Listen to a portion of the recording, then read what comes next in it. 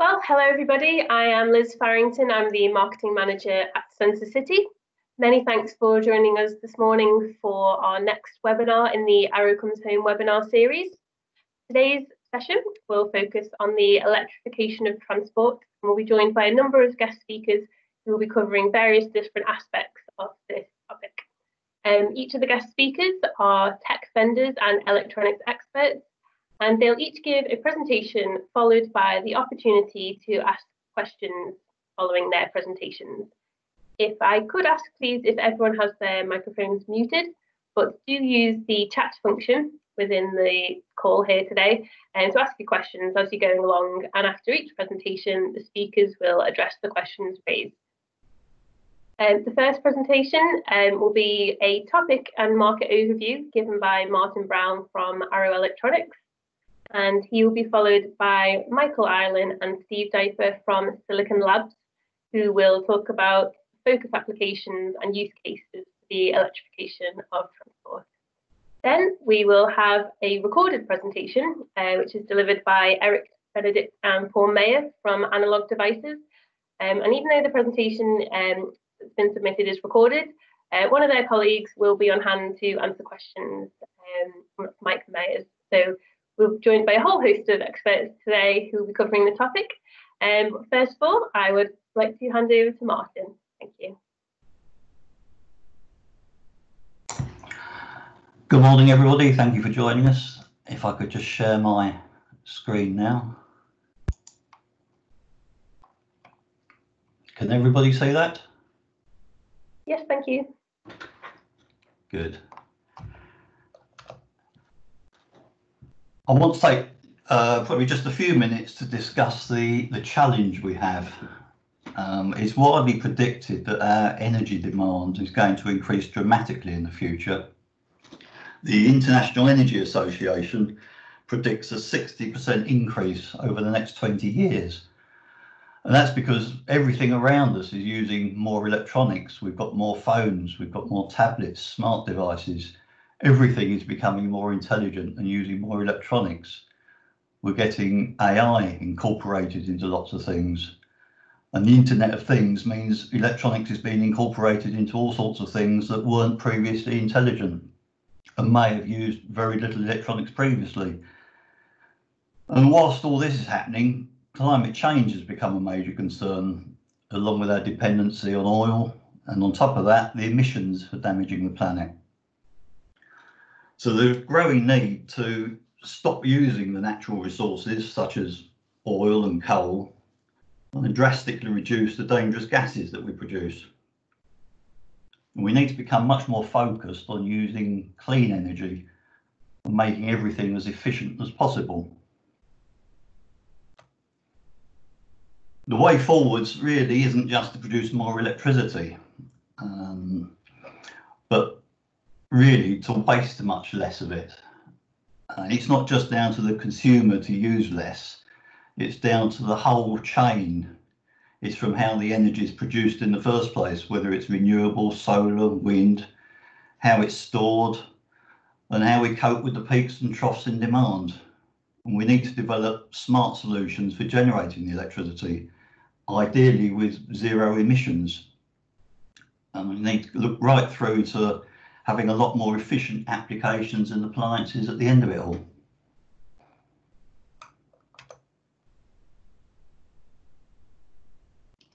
Personal mobility, i.e. transport, is a huge contributor to the CO2 emissions, and this has become a big political focus across the world.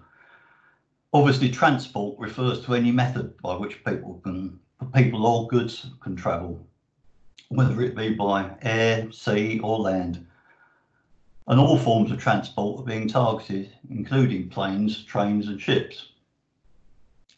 However, cars in particular are being targeted, and that's because there's so many of them. Some might say it's an easy target as well, but by focusing in that area, in theory, there's the possibility to make big reductions in emissions. So the policyholders and the car industry are exploring different options for reducing emissions. And one method, which is extremely effective, is to electrify the drivetrain. The result of this is that the end product becomes much more efficient and it can have zero emissions. And in addition, another advantage, the audible noise is much reduced. So to summarise the term electrification of transport, it really means using an electrical source of energy to replace some or all of the reliance upon fossil fuels. As mentioned, cars are very much in the focus, but all other forms of transport are being electrified, including buses, trucks, boats, and we're starting to see projects with aircraft as well. Limiting factor at the moment with regards to electric aircraft is the power density of the battery technology. You just can't get the desired range that you need from a plane because the batteries are too heavy. And hopefully in the future, as the battery chemistry and technology improves, we'll see a change in that area.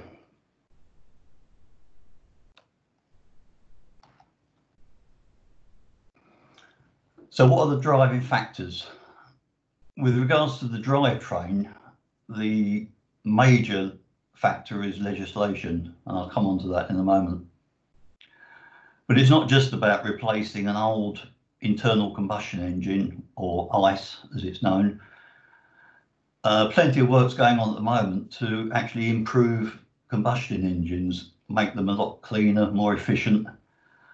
And there's a lot that can be done and various steps that can be taken before you move to a fully battery electric vehicle. There's also a desire to make the cars far more intelligent, incorporating advanced driver assist systems, help with crash avoidance, for example, and ultimately making the driving completely autonomous. We've seen a lot of activity in that area. And then thirdly, there's the comfort aspects, which are designed to make the journey more pleasant, whether it's safety features or infotainment systems. Most of these start off in high-end premium vehicles and then after a period of time work their way down to the cheaper models.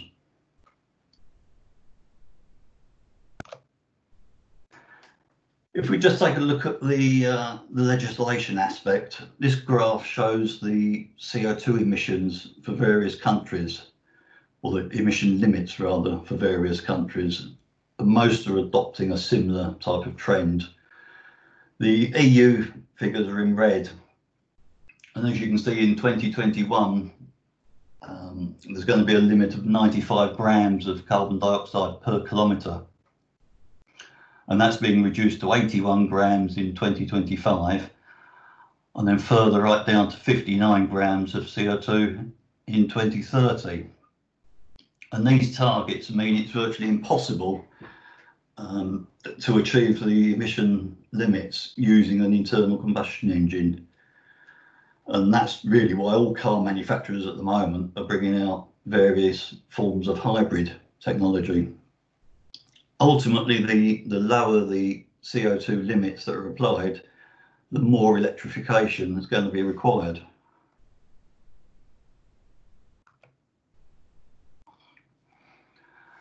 This slide shows the various steps of electrification for vehicles, going from a micro hybrid all the way down to a fully battery electric vehicle.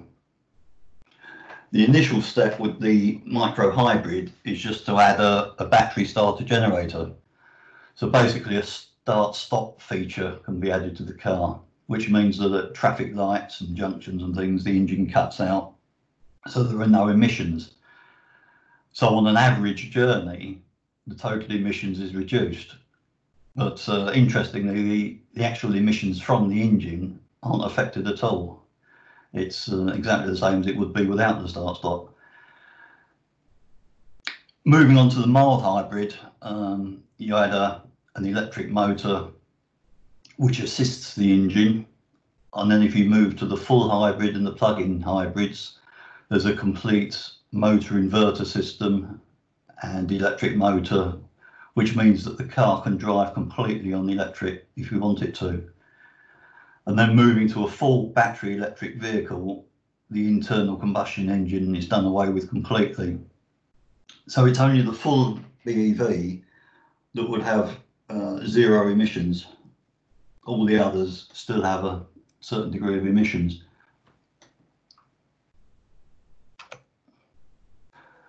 Looking at the differences between the ICE and the EV versions, this shows you how the costs compare per kilometre. So you're looking at 7 cents per kilometre for an internal combustion engine, going all the way down to 2.5 cents per kilometre for a battery electric vehicle. And also shows the exhaust emissions. Interestingly, the figure of 60 grams per kilometre for the plug-in hybrid, you would only achieve that figure of 60 grams per kilometre on average if you actually charged it up via, an electricity charger. If you just drove around in it all day, you certainly wouldn't get the 60 grams per kilometre. The figures here for the range and the refuel time are probably debatable. It varies a lot from models to models, and obviously depends upon the charger technology that's being used.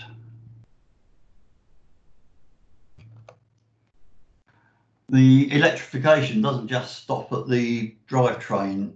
There's a growing trend now, certainly for all the pumps on the vehicle, things like the oil pump, the engine cooling fan, water pump, all now to be electric. And historically, they were going to be DC brushed motors, but we see more and more of them now being three-phase brushless DC motors, which again is a more complex electronic solution. So you see more and more electronics getting put in.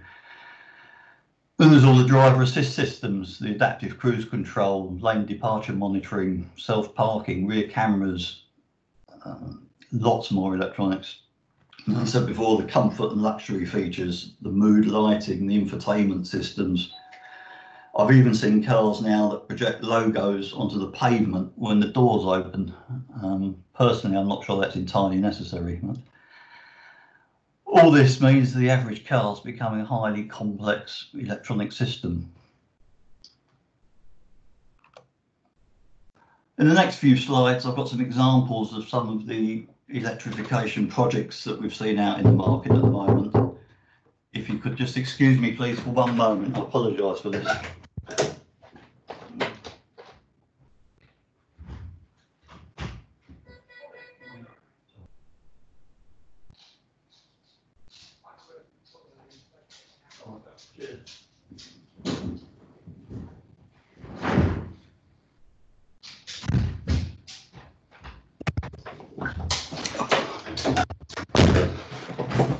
I apologise for that. Delivery people always turn up when you don't want them. As I was saying, this is a project from a company called Magtech. It's electrifying a refuse collection vehicle. And I hadn't appreciated that your average diesel vehicle would only do about 2.5 miles to the gallon due to all the starting and stopping and everything. And certainly within central London, the charges now for taking a dirty diesel engine into the centre of London, it can be up to £100 a day. So there's a huge advantage in taking out all of the diesel engine and replacing it with batteries and an electric motor. And I believe they've also replaced all the pneumatic system for operating the crusher and things at the back with electric motors. And with this vehicle, they're able to have 0 emissions, have a 14-hour shift capability, and greatly reduce noise pollutions as well.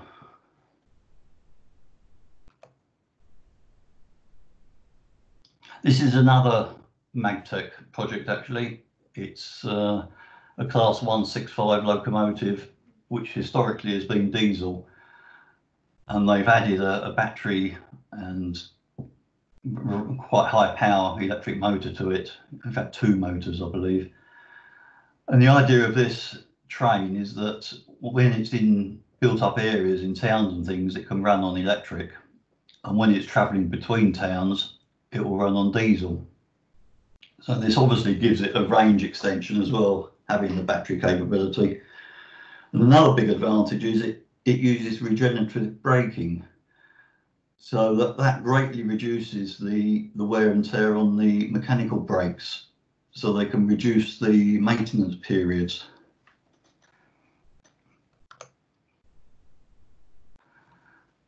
This solution is from a Russian company called Arrival that's headquartered in London, and they have numerous electrification projects on the go at the moment, but this one's been in the press quite a lot lately. And it's a completely electric delivery van. And I believe, I think it's UPS may have placed an order for some. But it's basically what they call a skateboard platform, where all of the batteries and motors and everything are built into quite a flat chassis arrangement, which allows various top halves of the vehicle to be swapped over. So it's a very flexible modular solution. And the performance of this vehicle is, well, it's outperforming the legacy diesel vans. And the company Arrival are hoping to sell it for the same price as the old diesel vans. And then finally, there's a nice picture of a Boeing 787 Dreamliner. As I said before, it's not practical at the moment to make an electric commercial aircraft. At Arrow, we are involved with several projects looking at some smaller hybrid planes, whereby an electric motor and engine combined are used for takeoff, and then you can use a smaller jet engine whilst it's actually cruising in flight.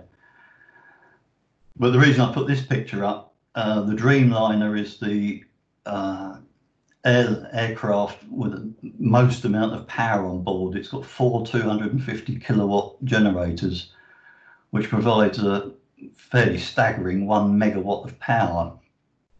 And only some of that is actually used to keep the aircraft in the sky. A lot of the power then is used for the comfort of the passengers, the air conditioning, the heating, all the infotainment systems, the lighting. But it just shows how much electrification is happening in transport. That's basically the end of my short introduction. I hope you found it interesting. If there are any questions, I'll attempt to answer them.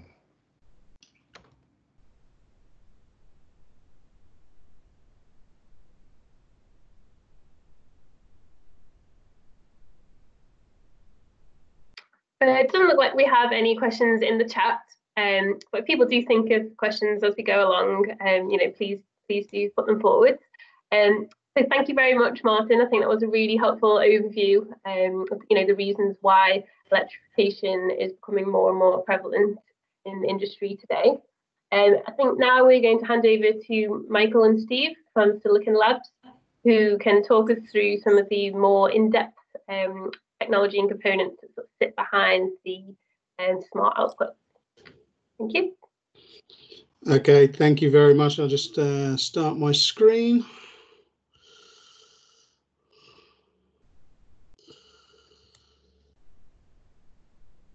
So hopefully you guys can let me know when you see this. Yeah, that's brilliant. Thanks. Brilliant. So my name's Steve Diper. So I'm going to start you off with the presentation. I'm the sales account manager for Silicon Labs in the UK, and I'm joined together with my colleague Mike Ireland as well, who's a senior FAE within the UK office. So just a brief sort of agenda. So we're just going to go through some market overview, some focus applications, things that we see that are key challenges for the market sort of today. Who's playing in that market, where we're wonderful and great, because you've got to believe that, and then sort of if you want any more information, then how you can get started.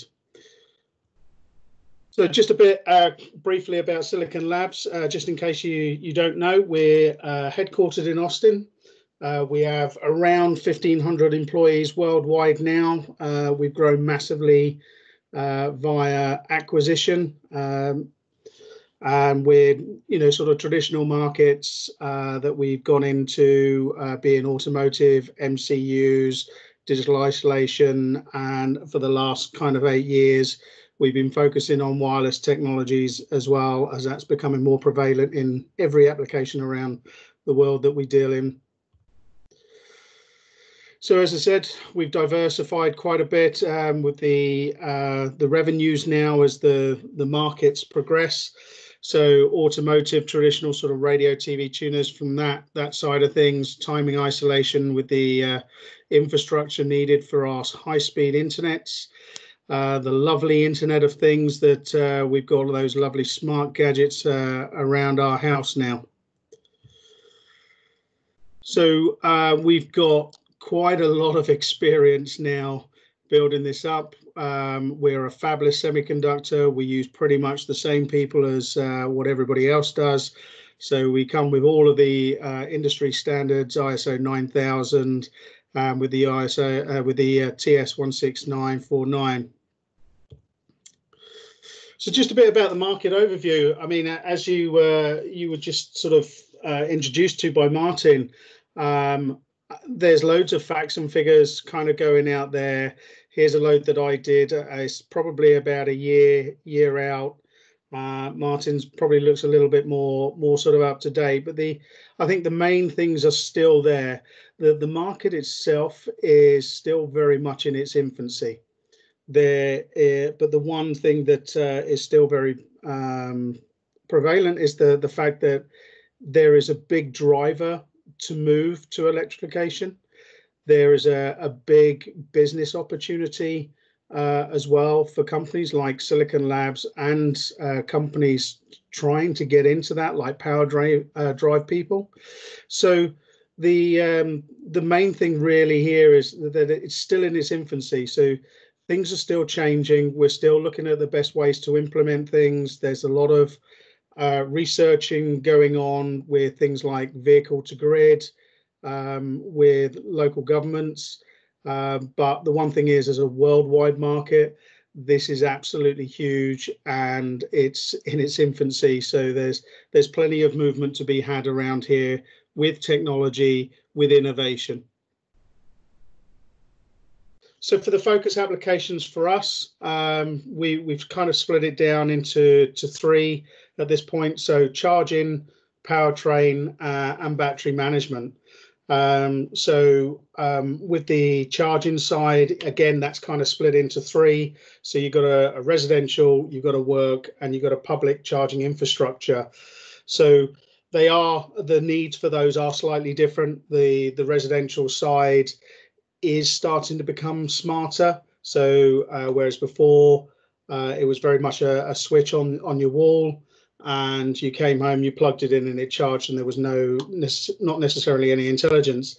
Now the UK government is actually driving change with that and adding a smart section, cybersecurity, and so legislation, as Martin said in his previous presentation, said that legislation is a big driver.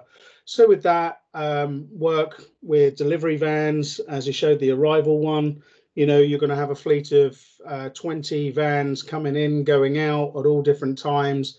That can be a big draw on the grid. So there's going to be a need for load balancing. So again, the networking of chargers is becoming more and more intelligent.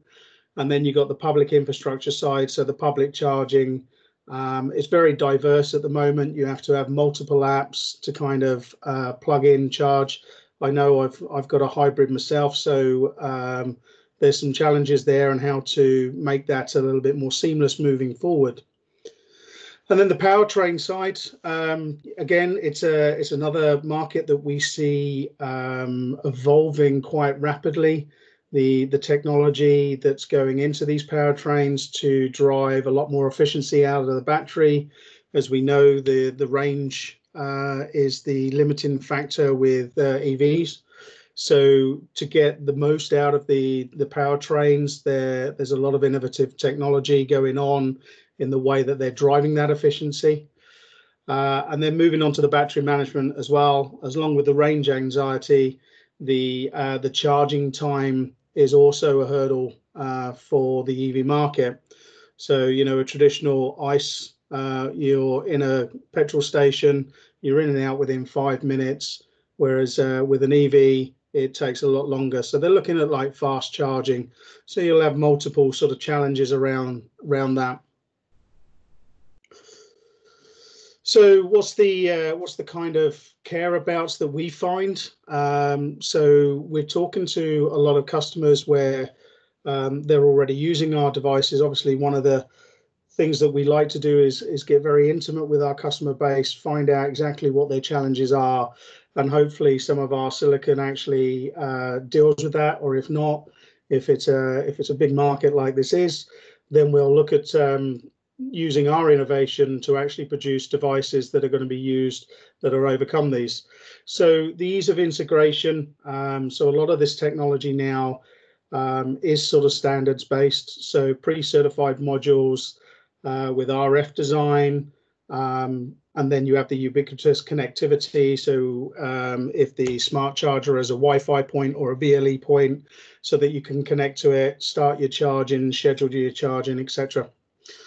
As with everything that is end-to-end connected, security is an absolute foremost in most of the designs that we come across now. And so, you know, there is a lot of sort of angles that you need to think about from an end-to-end solution. So from our point, we're taking that very, very seriously, and all of the latest chips that we actually produce has enhanced security sort of functions within it. So that should continue and meet the challenges moving forward. And then the isolation side as well. You know, a lot of these designs, you're not going to be replacing on the wall every 5 minutes like your smart light bulb. So, you know, longevity is a real big key here. So we've got some real good power electronics going through these devices. And so our devices have a long lifetime. Emissions as well. Again, this is one of the things as standards come along. Emissions is a real big key thing. Ease of design. You want to basically be able to put these things in and just get up and running. And then of course, all of the automotive qualifications that sort of come with that, and the high temperature requirements. So the other side to it as well, from an application point of view, as we said, charge time. So you're going to have multiple levels of charging, which means different voltages. You've got the range anxiety as well. So improving the efficiency of gate drivers through innovation.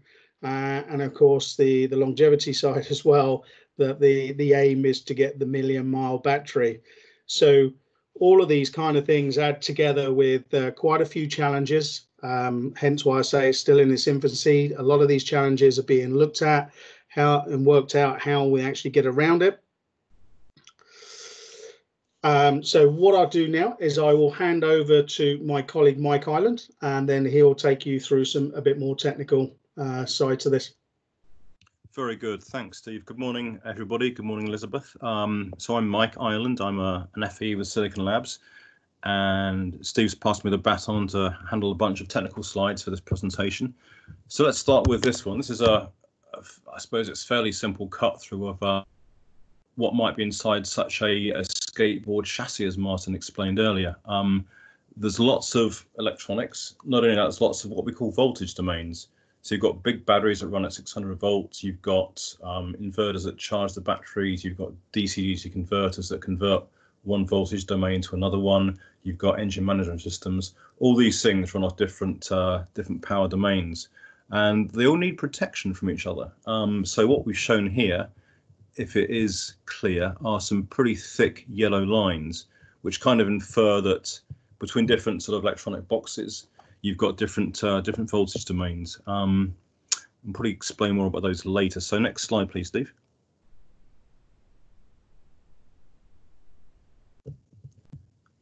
Next slide. That's it. That's good. Okay. So one of the things we're going to talk about is the careabouts of electric vehicles. So range is one of the key things. You want your battery to last as long as possible, so it can be at least competitive to the ICE car you used to have. And when Tesla first brought out their various models, the battery tech and inverter tech wasn't as good as it is now. They had to do everything they could to reduce the weight on their cars. For example, you've seen the door handles. Well, there aren't any. and they've done lots of things inside to get that weight down. One of the key things that can also help is electronics. And a key example here is the entire weight of the system. The batteries, they weigh what they weigh, depending upon the range and the kilowatt hours of storage. But the power electronics can be significantly lightened if you can run it at higher speeds. You basically, the higher the switching frequency of the inverter, the smaller, the physically lighter the magnetics need to be, the transformers, etc.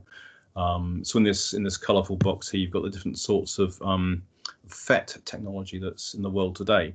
The blue MOSFET boxes, everyone's done MOSFETs at college, of course, but they've got a fairly low voltage withstand, which means that when they're in the off state, they can only handle a few hundred volts before perhaps things start to go pop.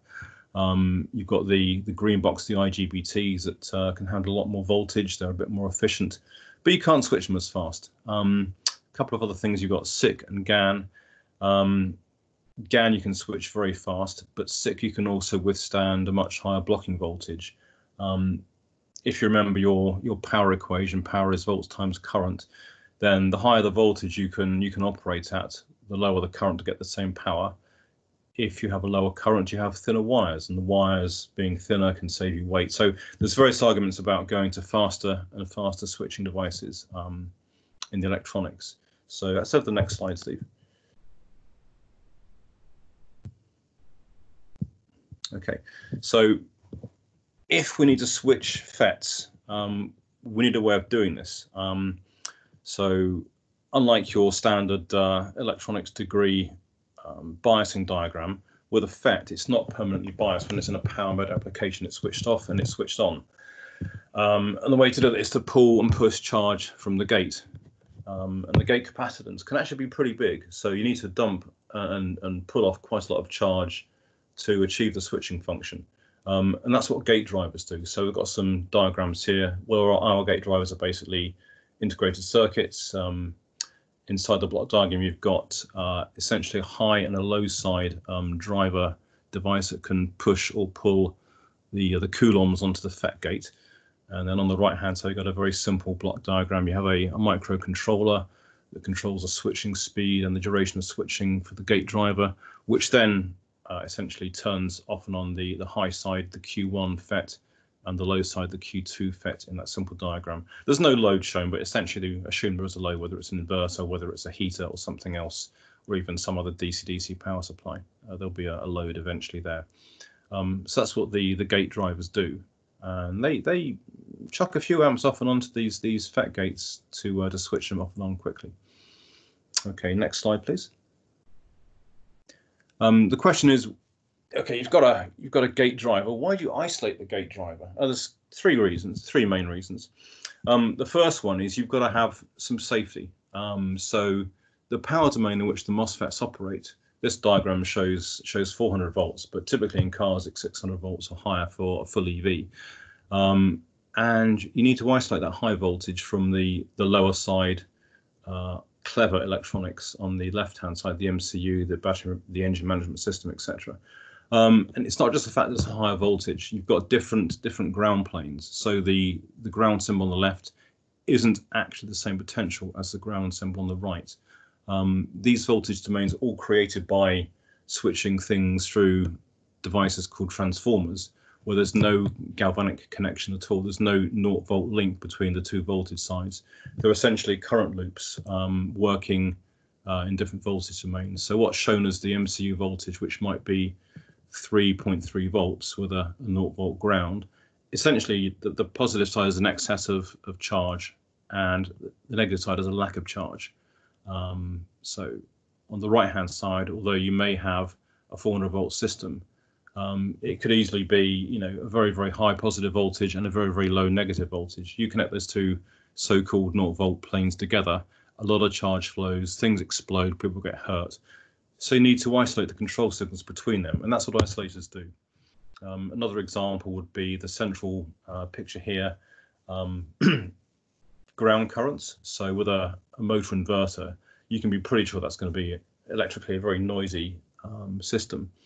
And you may want to make the sensitive electronic side the sensors for example, the ADC is immune to that.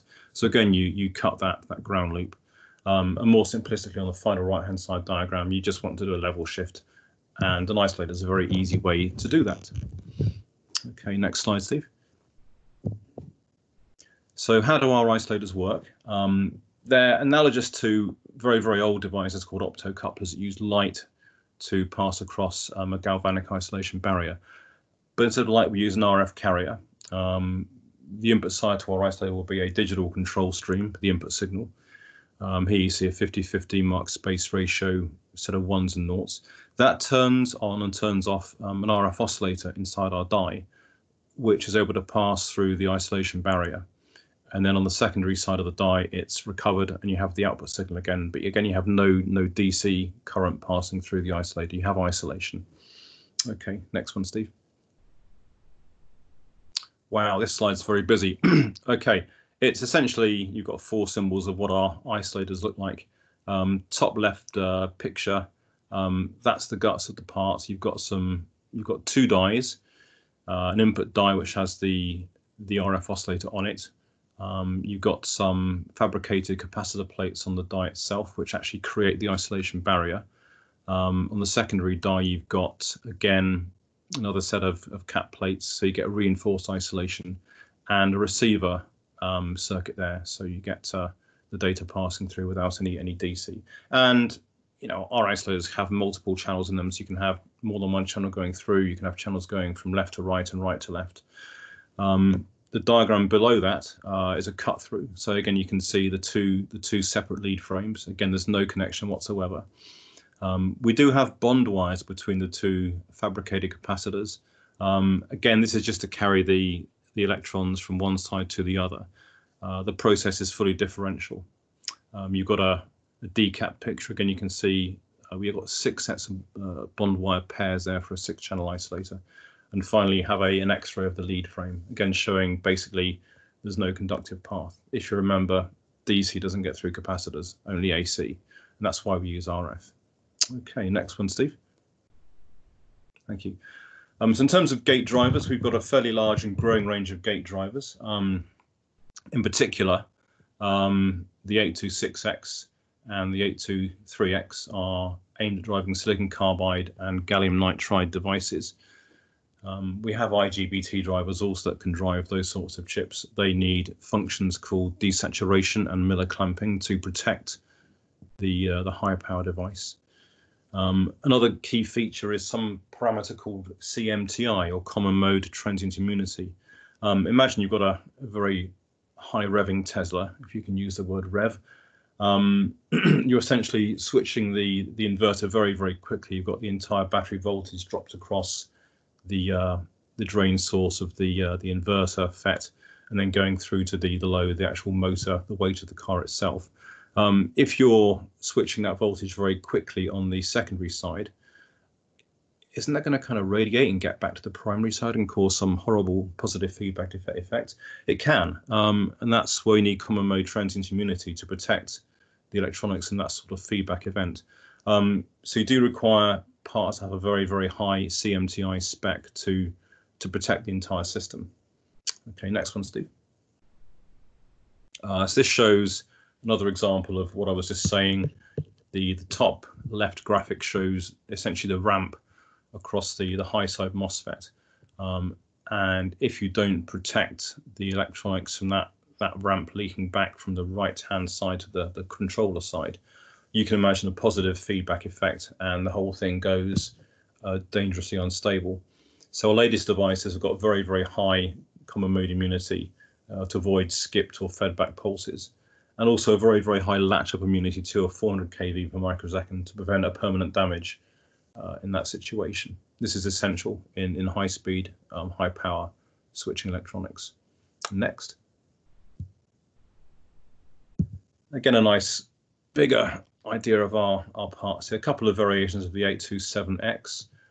You've got the driver control on the left hand side, the CMOS isolation barrier down the middle, and a high and a low side driver device that sources and sinks charge onto the FET gates. In fact, with these sorts of parts, you actually have 3 dies. You've got an input die for the the MCU controlling features. Then the high and the low side outputs, these are on separate dies as well, because of course ground A and ground B aren't really the same, are they?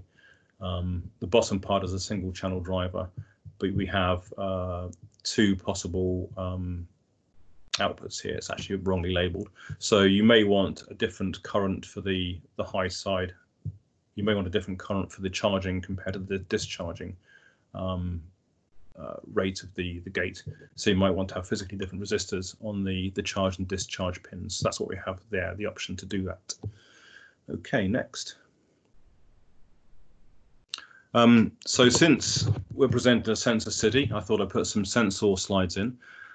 So once we've made the isolation barrier, we can pretty much do whatever we want to the electronics either side of that. So in these cases, we've made differential sensors. We have differential voltage sensors shown here, where you drop perhaps a small resistor that's has a voltage build-up based on the current on the left-hand side. You can feed that across the barrier and recover that. Again, so then you get a sense of maybe battery voltage or a sense of something else going right or wrong inside the motor of the vehicle. There's two variants, one with a differential output, one with a single-ended output.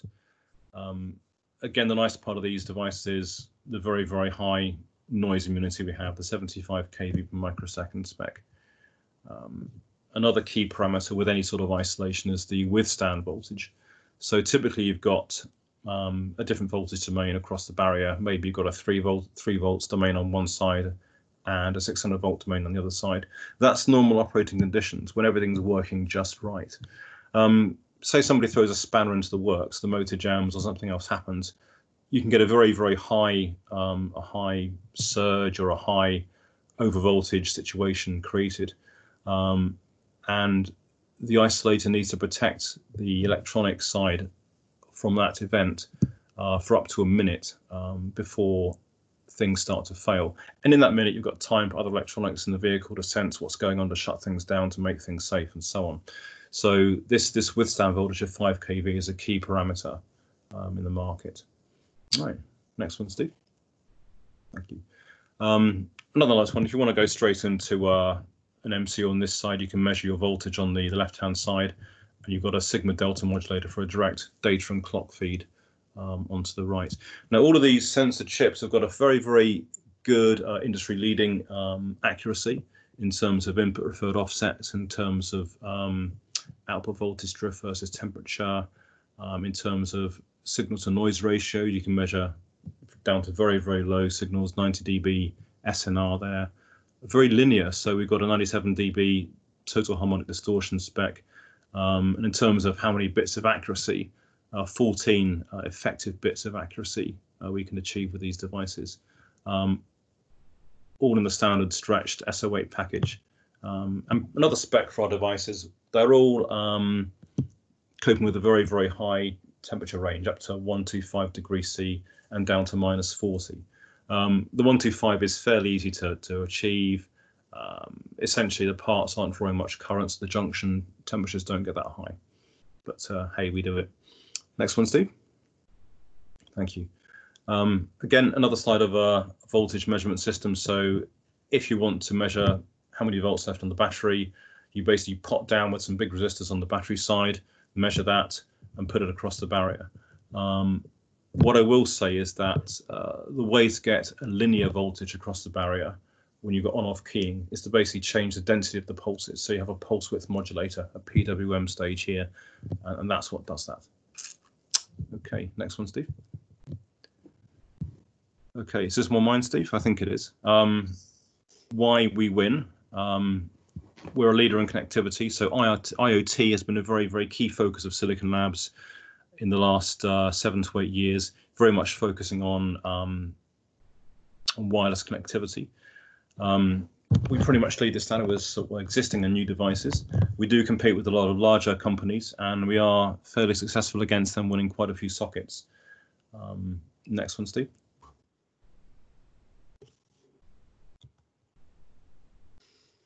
Cool. Okay. Now, if you want to sell an electronic circuit into an automotive manufacturer, they're pretty fussy No one likes a big recall of cars in the market. So you do require lots of specifications, lots of paperwork to achieve this approval from the manufacturers. So you require essentially an automotive grade of production for the vehicles, which means that, okay, your clever IC guys have made the chip, they've designed it, they've got the die and the reticle all worked out. Your production line needs to be automotive approved. You need to have a 0 defect part per million guarantee. You need to support paperwork called PPAP, IMDS and CAMDS. And you need a lot of audit preparation as well. So yeah, very, very paperwork heavy. We can support that. Next. Okay, simple slide. So a lot of automotive electronics talk about AEC-Q 100. This is a test and qualification for active IC components. The 200 spec is for the passive ones. So all of our isolation parts have this AEC-Q 100 qualification. The tests basically stress the part to make sure the design is rugged enough to withstand the mechanics of a vehicle moving along a bumpy road, etc. And here's a quick snapshot of the sort of tests that are done. So you've got accelerated life testing, temperature cycling, and stress testing. You can see the certain lot sizes, various qualities or quality specs they refer to, and the number of parts in the batch. And of course, we pass this. There's a lot more specs, but basically every isolator we provide has this AEC-Q 100 spec attached to it. It's on the data sheet. Next one, Steve. Thanks. And I think this may be my last slide. There may be some animation on this one too, I'm not sure. But to differentiate between industrial grade and automotive grade, there's a lot of things that have to happen in your production line. Yes, you require the AEC-Q 100 qualification. The DPPM is also quite key. Industrial grade parts, it's kind of okay to have a yield that's less than 50 defect parts per million. With your automotive grade parts, it's got to be 0. If something goes wrong, every IC manufacturer has a recall or an investigation process into why the device failed. When it's automotive, it's a priority. It's literally 24-hour turnaround. It's very, very fast, very intensive. The process flows, the monitoring, the bin limits are all essential for automotive. You need good and bad die cluster detection, dynamic PAT, lots of optical inspections, lots of certified equipment. And in terms of the testing, you have to test everything at room and hot and sample with cold. So testing takes a little bit longer. And then you have the documentation stage 2, which is, again, we provide documents upon request to customers with NDAs. And these are pretty hefty documents. And it's part of a paper trail of approval for customers to use the parts. Very important. I think that's my last slide. I'll pass it back to you, Steve. And there goes the animation. Great. Thank you. Cheers, Mike. So Mike's covered the isolation, so I'm just going to cover pretty much from a high level the connectivity side to how we can interact with these things. So as I mentioned earlier, Silicon Labs has grown via acquisition, and when it comes to wireless connectivity, our sort of remit is very much of a standards-based approach, but we also realize that there's been a lot of wireless technology that's been developed for proprietary applications. So basically our portfolio now covers pretty much all of the aspects when it comes to wireless connectivity. So quite a number of years ago, we developed pretty much a common platform. So where we saw the need that actually a standards-based approach is the way that's going to attack the challenges for most applications, we developed a common platform which we call the Gecko series. So each Gecko pretty much can run all of the different standards that we supply today, and it has a sort of common layers to it. Rail being a rapid layer that you can just get access to a reduced number of registers to be able to configure the radio, and a common bootloader throughout all. So running the same or different stacks on the same platform. One of the things that may be coming along as the residential charging is going to be part of the home, and I'll say the smart home, with most of us using Google or Amazon Alexa. We've got smart meters coming along as well. So all of the high voltage kind of appliances that we will have, we're going to have a need for kind of connectivity to load balance these kind of things. One of the latest sort of think tanks is the Amazon, Google, and Apple are working on what they call a connected home over IP application layer, which will sit. And so there's a possibility, as things are evolving, that sort of residential chargers could make use of this and have that part of the connected smart home. Multiple use cases as well. You do see some residential chargers using Wi-Fi, you see them using Bluetooth, and you see them using GSM type of technologies. And further on, I'm sure there's some other wide area network.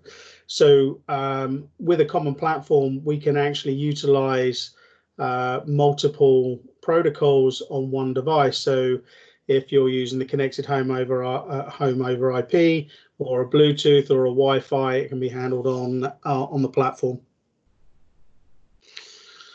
The only thing that I'm going to really kind of point out on this is is the security side as well. So we're now onto our Generation 2 platform. So with some improved performance from the radio characterization and low current.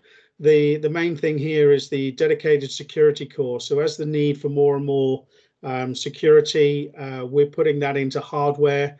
So you've got faster sort of reactions and boot ups and crypto decryption, secure debug and unlock. So, the code is pretty much hardware secure. So I think I'm going to hand over back to Michael now, and he's going to take you through to the end of it, which is just a few success stories. Okay, thanks, Steve. Yes, I'll just unmute the mic. Yeah, so a couple of good things to, if you like, put on our belt are, we're not just, an ISC company remote from the world. We actually do try to partner with people that make the power FETs. So we do have some good designs on the reference platforms of actual power FET manufacturers like Transform and GAN and Panasonic. And then for the SiC, then there's a very well-known company called Cree or Wolfspeed who use our gate drivers on the ref designs. To be fair, we're not the only people, but they do include us. And to sort of wave someone else's flag, this is very much a company that's growing massively. I was at an Arrow event last November, and these guys gave a presentation, and the sort of size of fabs they're building, I think in the States, in New York State, to allow for the increase in the world's market use of SiC devices is absolutely huge. So to be recognized by these manufacturers as a partner supplier of solutions is no mean trick. In terms of the actual design wins that we do have, these are obviously with isolation. There's many markets for them. I will say a key one, and I'll hark back to Steve's earlier comment about longevity of operation, is that if you're a solar inverter manufacturer and you supply electronics to these massive solar farms in the middle of nowhere, then these things have to last for decades before having to have someone to go out and re-strip out the electronics and replace them. So operation lifetime is a very key requirement for the solar inverter market. And also, electric cars are meant to last a long time too. There's talk of the 1,000,000-mile battery. So once that's lasting that far, the other electronics also needs to last a long time. And because you have very few moving parts, the wear and tear is actually pretty minimal on electric vehicles. So again, our isolators have got this 60-year plus lifetime design built in at the fundamental level. And in terms of the main automotive manufacturers, obviously China and the EU, you can obviously think of a few big names there. They are very much so, lots of new designs all the time, and we're very much in bed with those people. I think next slide, Steve. Thank you. One really early success story, Tesla. When they first began to have these huge battery packs, they needed to monitor every cell almost to make sure it was operating properly. Groups of cells had to be monitored and, if necessary, not used if they became faulty. So our isolation technology, although it uses RF, it does use it in a differential way. So there are no emissions. The two phases cancel, essentially, without going into too much detail. So Tesla actually came to us to use our parts instead of somebody else's parts they were using. And so we got some very, very early design wins with them. And this was before we even had automotive grade parts. These were standard industrial grade parts, and they were still good enough for them in the early days. So that's a simple Tesla board I found online. There's the T for Tesla. It's real, believe me. We actually use a couple of our parts. There's a nice later part there, an 86, I think that says 8642, small print, and an MCU down here too, by Silicon Labs. Just one point, vehicle emissions, this is electronic emissions, this is RF radiation. This is key in a car. Not only do you want to still be able to tune your radio, but you want to use your Wi-Fi, your Bluetooth, you want to pick up from your tire pressure monitors, that you also use RF systems, and you don't want to block any nearby vehicles in terms of you blocking their radios, etc. So having low emissions from the electronics is really pretty key. We have emission testing results from independent test houses that show how very, very electrically quiet our parts are. Okay, next slide, Steve. Another nice electronic slide. Big Japanese OEM. OBC means onboard charger, so you have the clever electronics in the car, not in the charging pile. It's a Korean tier one. So tier ones basically do the design for the car manufacturers that more like to focus on the body shell, the engine block, etc. The tier ones do the clever electronic stuff, and these are the people the car manufacturers turn to as the first level of design support for their products. So we were able to essentially there's quite a few parts in there. There's a couple of gate drivers, and there's a couple of multi-channel isolators there for reading back across the barrier, and also down here a voltage sensor. So we're able to hit multiple sockets on these sorts of electronics with our solutions. So they're very good for us. Maybe that's me done again, Steve. I'll let you do the next slide and we'll see. Yeah, back to you, Steve. Thank you. Thanks, Mike. How do you get started? What parts in the system can we address? So hopefully by now you've realized that we do isolation, we do automotive MCUs, and we also do connectivity side. So really throughout the electrification chain, we should have some sort of devices that can get you going. So regardless of what you're looking at, we should have something in there in one of those blocks. So really it's just a case for you guys to reach out to us, let us know what it is that you're trying to achieve. We can help you get the right kits, the right device, and look at the right technology. And I think that's pretty much our presentation. Just I suppose the future considerations. Obviously, the connectivity is going to change. Isolation standards will change. And as a company, we are committed to moving with those standards. So just like to say thank you on behalf of me and Mike. Brilliant, thank you very much. We have had a couple of questions come in. The first one was from Julian asking, how practical is solar recharging of electric vehicles? I think this was following Martin's presentation. Martin has had to leave this call, but he has emailed through a response to that question, if I just could read that out. So the answer is, it depends basically how much power that you want. So if it's a single vehicle and charging slowly, then it is possible. There's a link he sent, which I can forward on to My Energy website, which do a home system for utilising solar power. He's also said, generally, the market is split into AC charging relatively low powers to DC rapid chargers, anything up to 350 kilowatts and beyond. There are some projects that use dedicated recharging stations with panels on the roof and energy stored in a large battery banks to rapidly recharge vehicles, but whether these systems rely completely on solar or whether it complements an AC supply, he's not quite sure. But he has given me his contact details, so if you would like to find out more about that topic, I can circulate those when I share the slides following this webinar. We did have another question from Phil, who has asked, how do you think lockdown and the ongoing changes in working patterns will have impacted the electrification market? A very topical question. He suggested himself potentially there might be an increased demand for delivery vehicles from online orders, or perhaps people will be happier with longer charging times vehicles if they are spending more time at home or perhaps not commuting to the office as much. I don't know whether Mike or Steve have any thoughts about that one.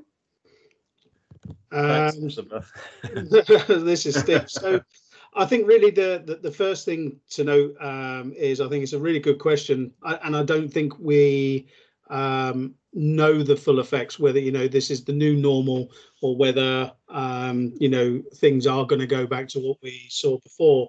I think from a Silicon Labs perspective, we're further down on the component side and design side. We haven't seen a drop off on any of these type of projects, so the demand is still sort of going. It has presented challenges within labs for testing and things like that, so there is a minimal delay there, but as a whole we haven't really seen this side slow down from a design perspective. Great. Okay, well, that's one to watch, I guess. So thank you very much.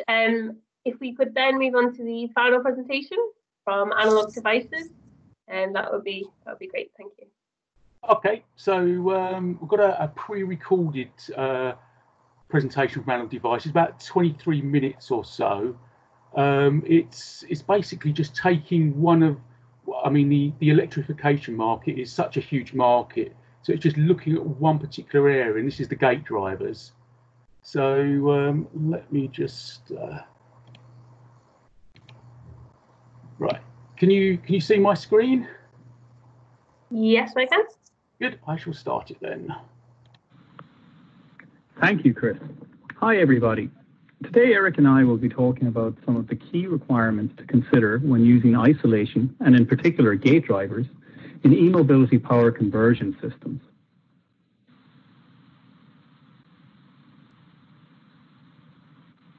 While we will focus on automotive applications, it's worth noting that Analog Devices has technologies that are also used in the wider electrification ecosystem. For those interested, there is a wealth of material available on our website that shows how we enable safer, more efficient and lighter battery systems for both mobile and stationary energy storage applications, as well as faster charging and more efficient power conversion schemes within, to and from both vehicle and the grid. Let's look closer at the vehicle now.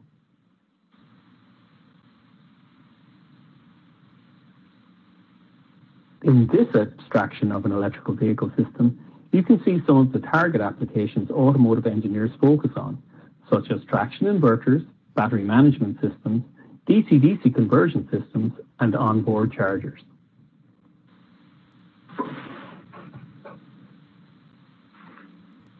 On this slide, we can see some of the analog IC solutions that are required in a typical EV. There are different position, speed, and current sensing modalities, both lead-acid and lithium-ion battery management, both of which exist in modern EVs. There are power management ICs and general signal conditioning ICs. And of course, there are a variety of isolation solutions. To service our customers, Analog Devices invests in and has leadership positions in all these areas. As you can see, some of these analog IC solutions map to more than one end application. When mapping technologies to applications in a car, it is essential that all parts offered to customers meet stringent automotive quality requirements. Parts recommended for automotive should not only be put through AEC-Q 100 qualification flows, but they should also follow separate automotive branding, production flows and processes, both in development and post-release. ADI follow these practices to continue to ensure we deliver the analog performance expected of us and do so reliably in the harsh environment of EV powertrains.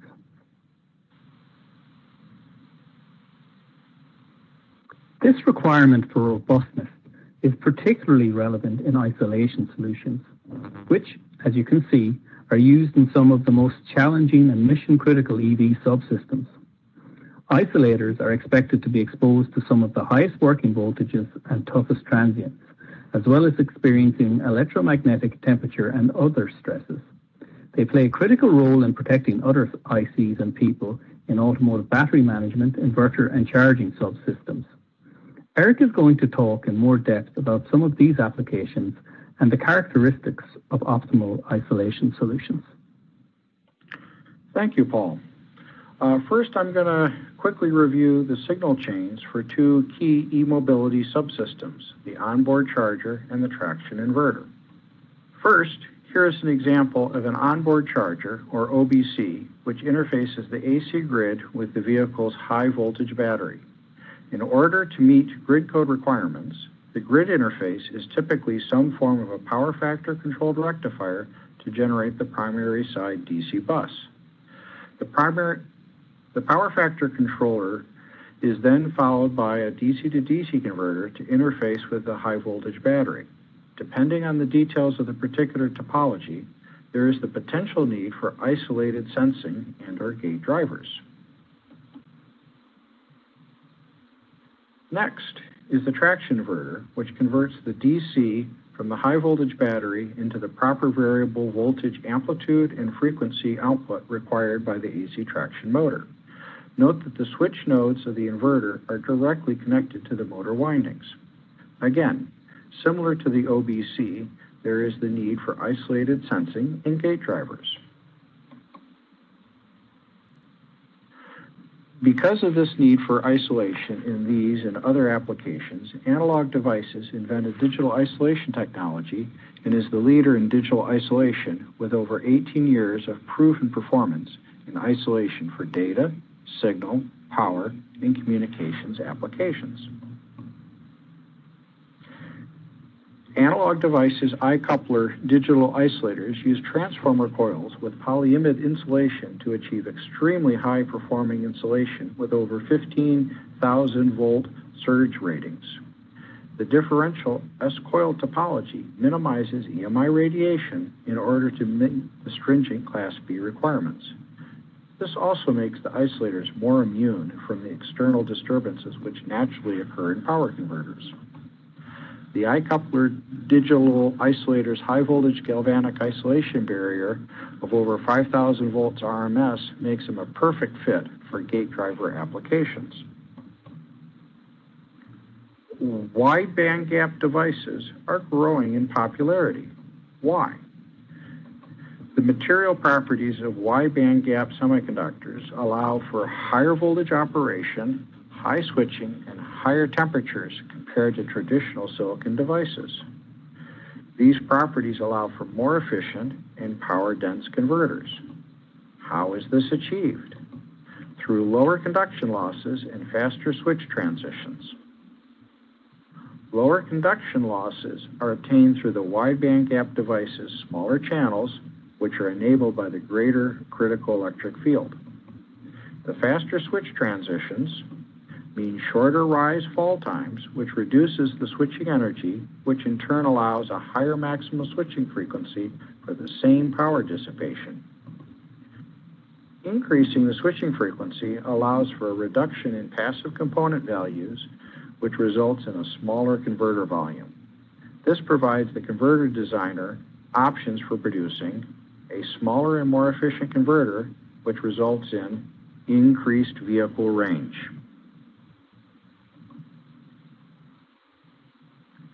Analog Devices offers a broad range of isolated gate drivers which span from the basic drivers suitable for onboard charger or DC to DC converter applications where cost and small driver size are crucial, to premium performance applications where full performance and online configurability are required to achieve the highest level of system performance. let's review some of the fundamental features which are required for all gate drivers. Here we have a typical half-bridge switch pole with MOSFETs Q1 and Q2 connected in series across a DC bus. I've shown two isolated gate drivers which provide the drive needed to turn on Q1 or Q2. From a gate drive perspective, the MOSFET appears as a capacitor between the gate and source. To turn the MOSFET on, this capacitor must be charged above the MOSFET's threshold voltage. The gate driver provides this charging current through its pull-up driver transistor's RDS on. The capacitor CGS charges through the series combination of RDS on and RG1. This means for a stronger drive that will charge CGS faster, you need to choose a gate driver with a lower RDS on. Note that when selecting a gate driver, many datasheets list the peak short circuit current, which suggests that the driver can deliver more current than it is actually capable of when in a real application where there is a non-zero gate resistance. Analog Devices datasheets list a current which is achievable with a realistic non-zero gate resistance. This means that the gate drivers from Analog Devices do not require an external buffer stage. Because the source of Q1 is connected to the switching node V phase, isolation is required to allow the control circuitry to remain at chassis ground. Depending on the application circuit, isolation may also be required for the low side switch, such as when the DC bus is midpoint grounded. The required level of voltage isolation depends on the system voltage, as well as the safety requirements.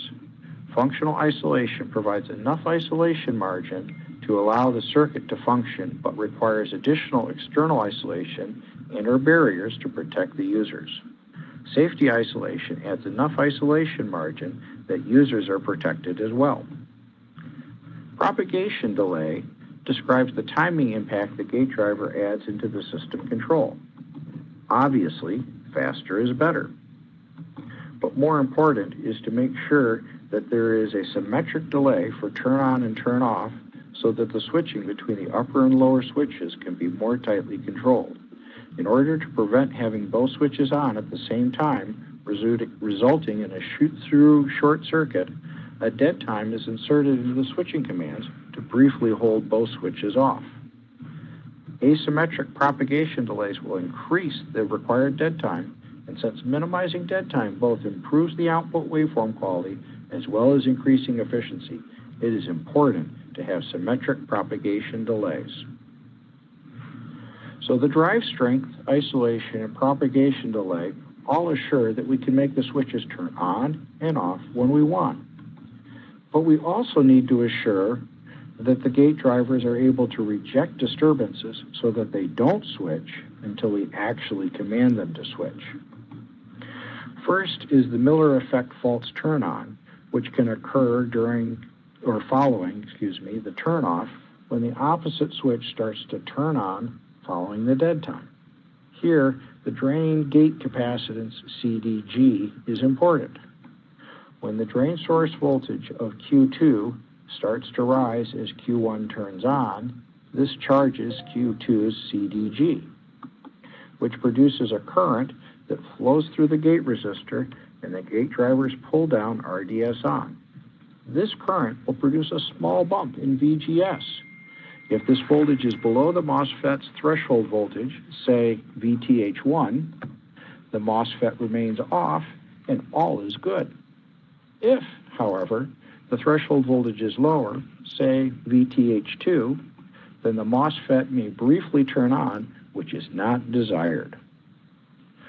One way to deal with this is to use a negative VGS voltage when the MOSFET is off. In some applications, this works fine. However, in others, there may be additional impedance in the gate loop circuit, such as parasitic inductance, due to the physical distance between the driver and the switch. This additional impedance may result in a VGS bump, which is too large to overcome with the negative VGS that remains within the MOSFET's gate oxide absolute maximum. In this case, adding a clamp transistor, which provides an alternate low impedance path for the Miller current, is a good solution.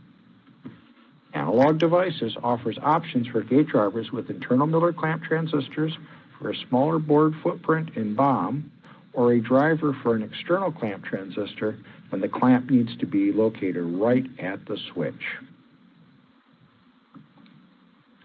The switching action of the converter also generates currents which flow through the capacitance formed by the isolation barriers. This common mode current will flow right through the gate driver and cause the driver to misbehave. Because of the switching action of the converter, common mode transients are inherently generated, and for wide bandgap devices, these transients can be quite high. CMTI is a measure of how well these disturbances are rejected. Exceeding a gate driver's CMTI capabilities will result in incorrect operation. In minor cases, this may reduce converter efficiency, but in more serious instances, the incorrect switching can result in converter failure. As an example, here is a competitor's gate drive, which is showing the effects of exceeding its CMTI capabilities. This picture is an infinite persistent image of repeated gate transitions while a common mode transient is applied at different times. The gate driver input is in magenta, its output in cyan, and the applied transient in blue. Sometimes the gate driver is able to reject the transients, and other times not. In comparison, here is the Analog Devices ADUM 4120, which is a similar part in terms of propagation delay, but has only very minor timing jitter when exposed to the same common mode transient stress. Clearly, a more robust part. This shows that Analog Devices' high common mode transient immunity will provide better converter performance. Now that we have the gate drive doing what we want, when we want, and not responding to disturbances, we can start to add in additional system-level features, such as protection from short circuits. Short circuit protection is especially important for inverter applications because, as I mentioned earlier in discussing the signal chain for the traction inverter, the switch node is connected directly to the motor windings or with minimal to no output impedance. This means that an external wiring or winding failure fault can result in large enough currents to damage the inverter and potentially result in a DC bus short of the high voltage battery. This system level failure can be mitigated by the gate driver detecting the overcurrent and safely turning off the switch before it is damaged. The basic concept for detecting excessive current is to monitor the drain voltage of a switch when it is on, and if the drain voltage is too high due to the overcurrent, then turn off the switch.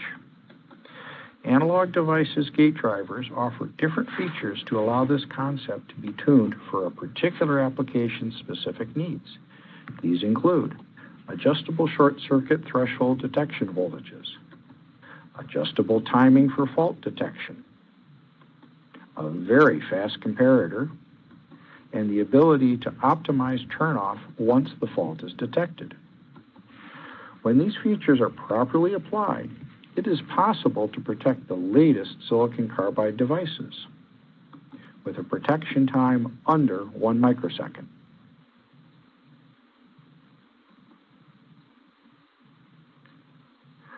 When a switch turns off, the DIDT of the turnoff interacts with the parasitic inductance of the DC bus loop to create a voltage which adds to the DC bus voltage to create a drain source voltage stress on the device turning off.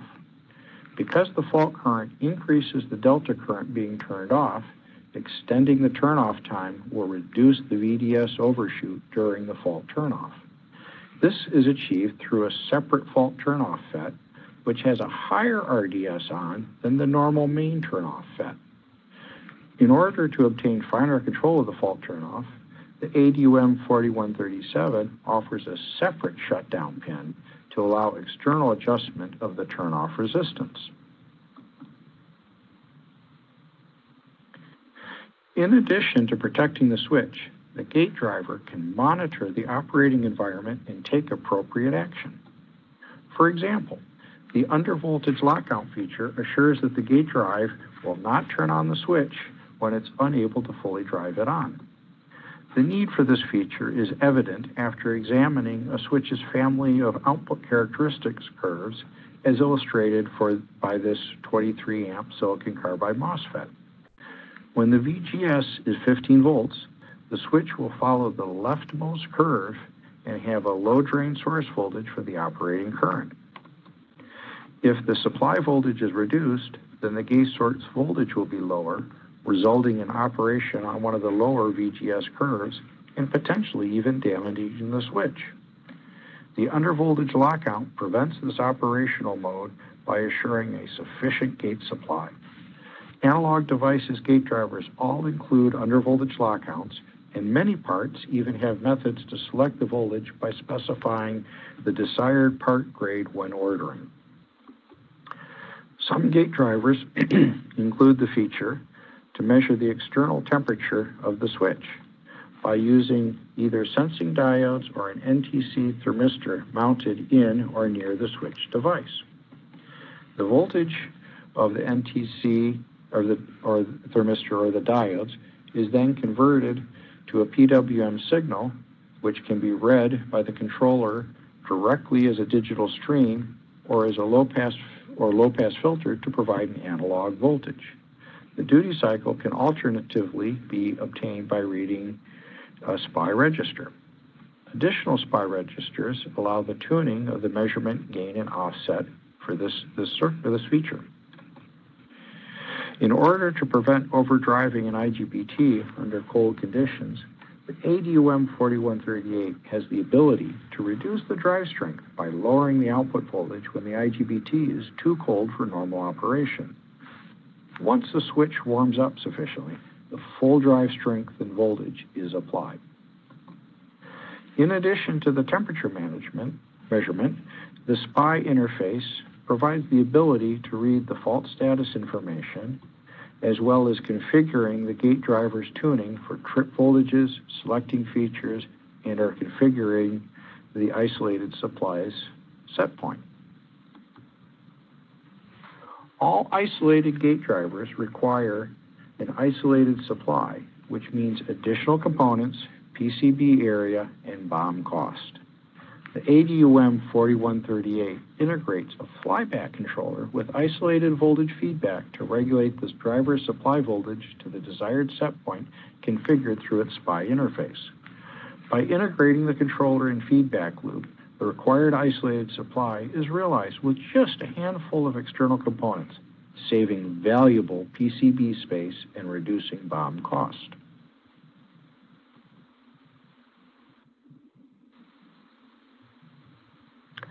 Finally, the gate driver can offer features that enable system-level functions, such as functional safety. Functional safety makes sure that the system operates in a safe manner under all possible situations. For example, the 4137 offers the basic isolation and drive strength needed for operation, in addition to temperature sensing to allow the functional safety controller to monitor the switch temperature, possibly through the SPI interface.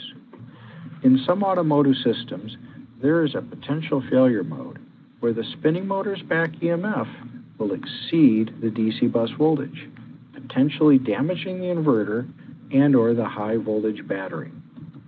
Some functional safety concepts address this case by shorting the motor windings. The ASC pin allows the safety system to force the switch on independent of the state of the primary side. Other functional safety concepts depend on the gate drive to test for many different fault conditions in order to assure that the gate drive and power switch are functioning correctly. And now I'll hand over to Paul for a wrap-up. Thank you, Eric, for a very interesting and informative overview. We've learned that with billions of isolation channels shipped, analog devices have excellent experience and credentials to deliver reliable, low-noise isolation solutions with robust EMI, CMTI, and surge performance. we saw how the trending adoption of wide bandgap switches provides considerable benefits in e-mobility space for meeting OEM system-level needs, while also placing additional challenges on the gate drivers to meet drive strength, isolation rating, low latency, and the disturbance rejection requirements. Analog devices isolated gate drivers address these needs while also meeting narrow but critical switch protection timing windows needed for wide bandgap switch technologies. We saw how integrating functions, such as the flyback controller, into the gate driver can help reduce size and cost, as can the integration of features needed to implement functional safety in e-mobility applications. Features such as overtemp and overvoltage detection, active short circuit, and feature-rich fault reporting, all of which is available in the family of analog devices gate drivers. These EV system needs can all be addressed within the broad portfolio of analog isolation and isolated gate driver offerings. Thank you all for your attention. Thank you, Paul, and thank you.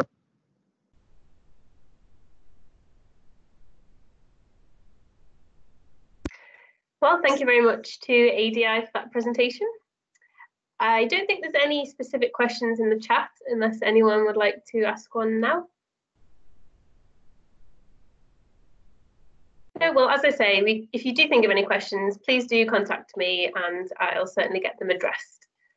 So that's it for today. I'd like to thank all speakers for their interesting presentations. I think there was a really good mix between a high-level market overview and then a more in-depth dive into the technology that's required. I think it's clear that the electrification of transport addresses climate change concerns and energy consumption, but also the growing desire to develop smart solutions, including autonomous and intelligent vehicles.